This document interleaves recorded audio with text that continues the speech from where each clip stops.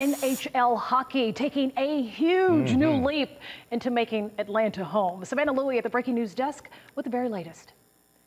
Sean, Blair, this is pretty exciting here. We're talking about a massive next step to making this entertainment hub in Forsyth County something that you and your family can actually go enjoy here. At the very top of the hour, officials just approving an agreement to move forward with plans to build the Gathering at South Forsyth. Now, we're talking about a massive deal. Proposed $2 billion mixed-use development district, and it would have just about everything from apartments, offices, retail spaces, hotels. We're talking about new fire and police stations, and so much more. Now, the developer, Kraus Sports and Entertainment, hopes that this development will also bring an NHL team back here to Atlanta. And again, this a massive property here centered around a 700,000 square foot arena with 80 acres. Now, as we look at the next step here, we expect both sides to work to put together an official detailed document of this plan. What you're seeing right here on your screen, some of the renderings of what the Gathering at South Forsyth would actually look like here.